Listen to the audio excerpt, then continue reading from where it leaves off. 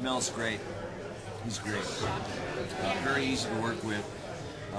You know, sees, in a sense, it's a little bit like, you know, working with any great director. You know, when you're a director, what you do is you hire people that you trust. You know, I know that Reg can play this character. I know that Angus Scrim can play this character. I know that Bill Moseley can play this character, or Sid Haig, or Ken Foray, or name somebody, Tony, whoever, you know. I know that they can play this character, so I'm going to let them play it, you know. And if there's a little adjustment somewhere, here or there, I'm going to talk to him about it. As a director, I'm going to talk to him about it. I'm going to go, hey man, you know, maybe you take it down a little bit here, or build it up a little bit here, or let's talk about this line, or the actor.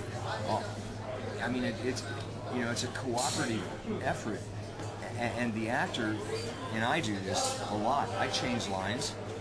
It's more natural for me to say it this way, these words or whatever, and I always run it by the director.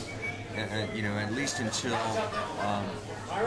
I see that he's comfortable or she's comfortable with whatever I'm doing, and then I just go for it. I just go for it. Yeah, you know, he was great to work with. There was a great cast and crew. And I'd say it was fun, but did I mention I play a pedophile? Yeah, that's true.